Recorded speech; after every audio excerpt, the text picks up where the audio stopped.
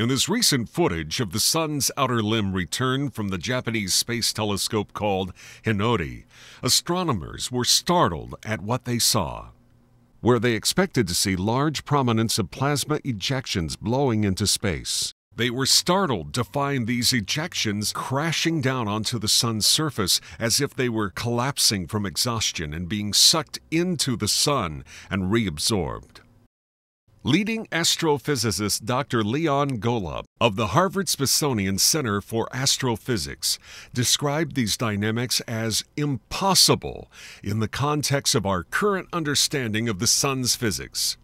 However, Haramein's model predicts, as clearly seen in this footage, that a portion of the plasma ejections from the sun would be absorbed by the large vorticular sunspot activity produced by the centering singularity of our sun. Furthermore, as the sunspot activity increases, so do the radiation levels.